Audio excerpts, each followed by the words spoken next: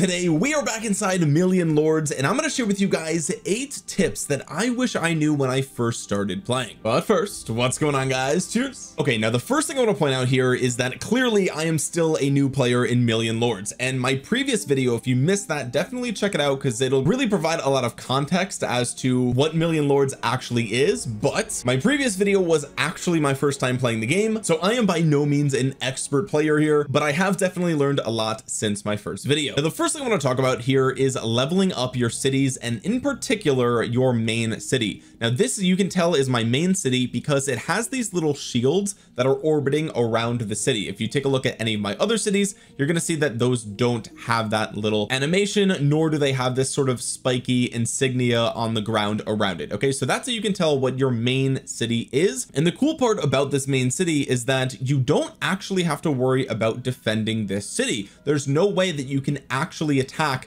another player's main city. So for example, if I zoom out here and I look for another player's main city, which is actually right nearby, we can see this player's name is Ignis Sport. And if I come over here, there's literally not even an option to attack this player's city. It doesn't exist. You can't possibly do it. But for other cities that don't have the shields around them, you can actually launch an attack. Because of this, it is not necessarily a priority to upgrade your main original city, because you're not going to be getting much benefit out of the defense capabilities of the city. However, you will get benefits out of the troop production and the gold production as well. So there is still a benefit to leveling up that city. It just doesn't seem as important to me as a new player compared to the other cities that I have. And like, even still, both of these cities are level 60 and I can level up my other cities beyond the level of my main city. So it's not like that's a bottleneck similar to other games. So keep that in mind. The second tip I want to give you guys has to do with your quests and achievements. If you take a look at the top of the screen here, it says attack and win 3 fights. And if you tap on that, you're going to be presented with 3 screens. The first is your daily rewards. This is going to be your daily login reward. So every day that you log in, you can see there's a timer until your next one. Whenever you log in, there will be a new reward that you can acquire, and logging in every week is really important because you are going to get higher quality gear that you can see on the right here. So on your 7th day, you get a random piece of green gear. On your 14th day, it's blue, purple, and then legendary, which obviously legendary equipment, very important, very powerful here in Million Lords. So you get free stuff just for logging in every day. The second tab right here is your daily quests, and here you can see that completing your daily quests is going to give you a certain number of sapphires, and these sapphires are premium currency here in Million Lords. As you can see, I have an absurd amount of sapphires over here, but you can get some sapphires every single day just by doing these quests, and these are pretty simple quests. And then finally, the top right corner is your achievements, and these achievements also give you some of that premium currency, those sapphires you can see off on the right here. And the sapphires are going to be super important for a lot of these small tasks in the game. And here I can actually claim a single sapphire for free, which is nice, but there's a lot you can do with these sapphires to improve your war strategy, including getting your hands on some limited time bundles, some chests, jewel boxes, and things of that nature, as well as the advisors, which we're going to talk about advisors later in the video. I really wish I knew more about these when I first started the game, but all of that to say, always do your daily quests and complete achievements when you can. Now, another way that you can get free stuff in Million Lords is by using my promo code on the screen here. The way that you can redeem it is by coming in here, tapping on the gear icon in the top right corner, and then tapping on the promo code button. If you use my promo code in game, you'll get a couple of free goodies, including a free city skin, which typically costs a couple of hundred sapphire. And of course, the only way that you can get these free things is by giving Million Lords a try. If you guys actually haven't played the game yet, this video is sponsored by Million Lords, so there will be a link in the description below and in the pinned comment. You can download the game with my link. It's absolutely free, and it really helps out my channel a ton because generous sponsors like Million Lords help me do what I do here on YouTube. With that out of the way, let's move on to tip number 3, which has to do with your skills here. The way that you can access your skills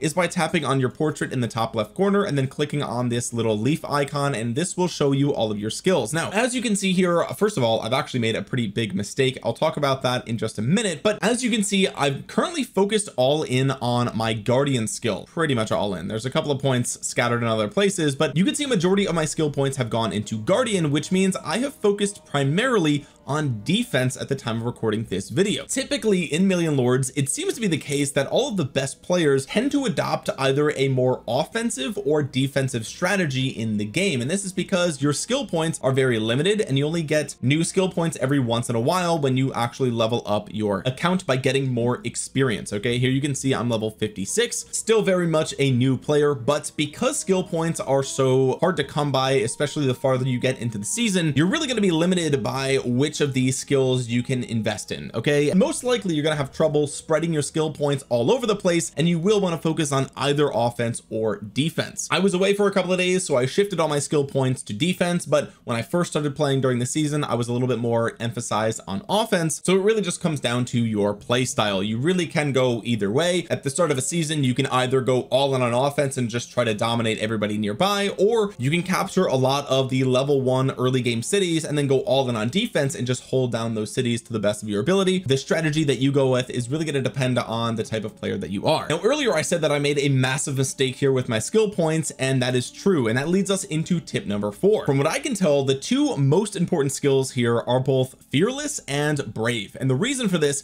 is because, as you can see, leveling up these skills gives you an increase in your troop survival when either attacking or defending, and this is such a good skill that there's literally a cap on how high that you can bring these skills. So effectively what this means is, if you have an offensive strategy, then going all in on fearless is going to give you more troops back when you're attacking other player cities, and likewise brave is just the opposite. When players are attacking you, you're going to be able to save a lot more of your troops and have a lot of them survive. So really, if you're going to focus your skill points on anything, it would be going all in on both of these until they reach 90, and then you can start to distribute your stats more towards either the offensive skills or onto the defensive skills. Now, as you can see, the reason I said that I messed up is because I put a majority of my skill points into guardian, which I would probably be better off putting into brave, so that way I would actually get more troops back for when I log in after players take some of my cities. But the good news is that you can always reset your skills. Okay, so here you can see I actually have a free skill reset. I can go ahead and use that, and boom, it gives me all 55 of my skill points back. And as you can see, that there's one skill point for every level on my account. I'm level 56. Obviously you start at level 1, so you don't have any skill points when you start, but for every level after that, you're going to get a single skill point. So what I'm going to do here is, as you can see, you have to at least have guardian or recruiter to level 5 before you can invest in brave, and same thing here for fearless. What that means is I'm going to bring recruiter to level 5. So for 5 skill points, I've now unlocked both fearless and brave. But there's one other thing to keep in mind here, and as you can see, I actually already have a little bit of benefit here in both of these skills. So for example, they start at 50%, but you can see that right now I have 58% total. Why is that? Well, 8% is actually coming from some of my equipment, and if I tap my inventory in the bottom right corner here, you can see that there's a bunch of different skills that I get down here just from the equipment that I have equipped on my account. And if I tap this +5, you can see all of the stats that I'm getting from this gear. So if we come back to our skills here, my fearless is currently at 58%, and so as I add skill points, I only need 16 skill points to get this to 90. But what happens in the future if I get better gear that gives me more fearless skill points? Well, then I'm actually wasting some of these skill points, right? So you want to make sure that you don't over invest in these skills, because the highest they can go is 20, but you don't need 20, right? Like if you have any amount of gear at all that gives you something here, then you're wasting those skill points. So make sure that you don't ever exceed 90% here for both of these skills. So I'm going to put 12 points into fearless, which gets me to 82%. Down the line, maybe I'll get better gear that's going to push this over 90, and then I'll have to reset my skills if I want to get value there. But I only need 8 skill points to get 82% for brave, because I'm getting 16 already from my gear. So now I have 30 points left over, and now I can decide, do I want to invest into some of my production, for example, like getting more gold production over time, or do I want to focus more on defense or offense? It really comes down to what I'm going to do as I move forward into the season. So for me, I'm going to put 20 points into guardian, and then I'm going to put 5 points into salvager. Now, is this the best configuration? Probably not. Like I said, I'm still a relatively new player, but the point is you do want to focus on fearless and brave, especially at the beginning of the season, because conserving troops is very important, and that will snowball into the late game. It's also important to keep in mind that as you spend sapphires to reset your skills, like let's say I do this again, you'll see that resetting my skills another time is going to cost 200 sapphires. So you don't want to keep resetting them over and over again, because it does cost more and more. Moving on to tip number 5, this has to do with the amount of time it takes to actually attack a player city. So here we can see this player Morco 28. If I want to launch an attack, it would make sense to launch it from one of two places. I would want to attack it either from my level 65 city or my level 55 city. Now the primary reason for this is because these are the closest cities to the target that I'm going to hit, and the more distance your army has to travel, the longer it's going to take to march towards that city, and the player that you're attacking is going to get a notification saying, hey, there's an attack incoming. And so you want the smallest amount of time possible to give them a short warning window. That way they don't just regroup a bunch of their troops and put them all into the city that you're attacking, because once you launch an attack, you can't actually stop it. Okay, at least not from what I've seen. I've never seen a way to do that. So make sure you're launching an attack from the closest possible city. But it's also important to remember that the number of troops that you're going to be attacking with is going to determine how much time that attack is going to take. So if I send 32.2 million troops to this city, it's going to take 1 minute and 51 seconds to actually march there. If I attack the city from my level 55 city here, I only have 3.25 million in that city, and that takes 1 minute and 9 seconds. So really, you want to send as many troops as you can to get a resounding victory, but just keep in mind that it's going to be really slow if you're sending a ridiculous amount. And because you can't actually stop the attack once you've launched it, it's really important to actually scout that city before you do so, because that'll give you a better idea as to whether or not you can actually win. So if I actually regroup all my troops into this city here, then I can go ahead and launch the attack. But right before I do, I want to send another scout just to make sure. Okay, and really quick, one way that you can get a lot of troops into one city really quickly is by tapping on this icon right here. It's called the regroup option. Now this does cost 2 sapphire, but what it will do is take all of your cities that are in this radius, and it will basically automatically send all of your troops to the target city. Now the other way that you can use this skill is by getting the advisor called the commander, and the commander, for 30 days 800 sapphire, you get infinite regroups, and there's a larger regroup range, so it actually affects more cities in that circle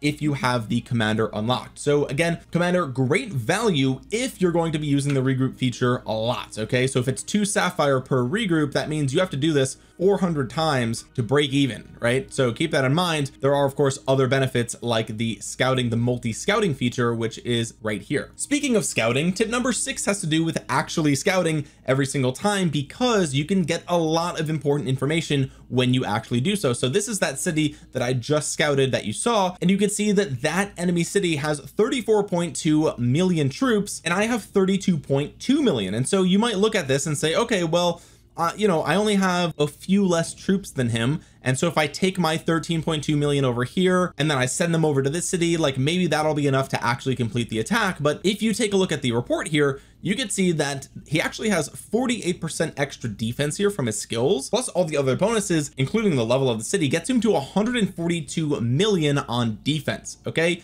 and so suddenly my 32 million doesn't really seem that impactful right now. Of course, I will have offensive stat bonuses as well for my equipment and things like that, but it's not just about number of troops here. So you definitely want to scout so you can understand what's going to be happening here. Of course, as you can see, there are other defensive stats that are going to be taken into account here, so please keep that in mind and always be scouting. Another really important piece of information when actually attacking another player doesn't come from the scout report, but it does come from actually attempting to launch the attack. And what you can see here is if I go to launch my attack on the city, if you tap the experience button here, you'll see how much experience I could seek to gain from actually attacking this player. So I actually have a 200% experience multiplier if I do attack this player, and you can actually see that off to the right here as well. So if you can, especially at the beginning of a season, you really want to make sure that you're attacking players that give you that bonus experience. That's going to help you progress a lot faster with leveling up your account. Moving on to tip number 7, this has to do if you end up in a situation where you find that everyone nearby your city is just too powerful. There's just no way for you to break out of the little corner that you find yourself in. What you can do is use an item called the fresh start, and what this does is it essentially allows you to kind of start over in another section of the map, because if you actually zoom out here,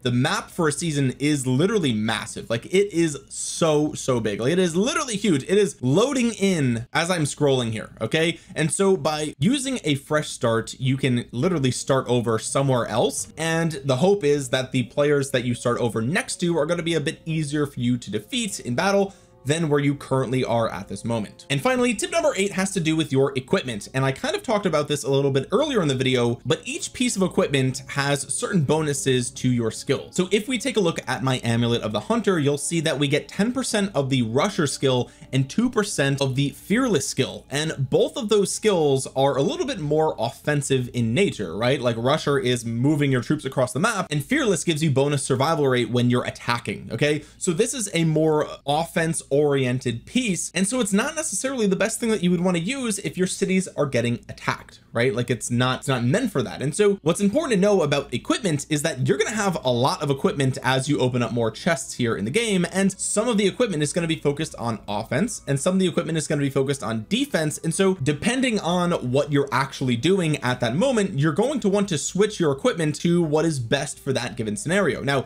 if there is no fighting happening and you need troops, you could do what's best for production, either for troops or for gold, or maybe you could do some sort of combination of both, or you could just equip your highest tier for every slot there if you want, just get the most total stats. But always remember to swap your gear depending on what you're actually doing, unless you have the ability of getting your hands on the weapon master. And for 1,000 sapphire, the weapon master will actually do this for you automatically for 30 days. This is super valuable here. It says automatically use your best items depending on the situation. So if you have the weapon master active, then when you launch an attack, it'll automatically use your offensive gear. If you're being attacked, you will automatically switch to your defensive gear. If there's no fighting going on at all, you'll use your production gear, so on and so forth. So weapon master is super valuable if you can get your hands on it. It is a really nice quality of life thing. You don't need this, right? Like if you're free to play, you don't need this because you can just do these things manually, right? But it is nice and convenient to get your hands on it when you can. Anyway, guys, that's gonna do it today for Million Lords. If you enjoyed the video, drop a thumbs up on it. It really helps out the channel a ton and it helps get this video out into the YouTube algorithm so other Million Lords players might see it. I do want to take another moment to thank Million Lords for sponsoring today's video. If it weren't for generous sponsors like Million Lords, I wouldn't be able to do what I do here on YouTube, so it really helps out the channel a ton if you give the game a try. There will be a link in the description below. The game is 100% free. You can use my promo code to get free goodies, including the city skin. Of course, while you're down there, consider subscribing to the channel and clicking the bell to be notified the next time that I upload a video, and comment down below your thoughts on Million Lords. Have you tried it yet? I've actually gotten a lot of positive feedback from you guys about Million Lords. A lot of you guys actually seem to be really enjoying the game, which I love to hear because it is a bit different than a lot of the other city builder games we play here on the channel. So it's always nice to try something new. Let me know if you tried the game in the comment section below. With that being said, guys, thank you so much for watching. This has been Omniarch. I will talk to you guys again soon. Peace.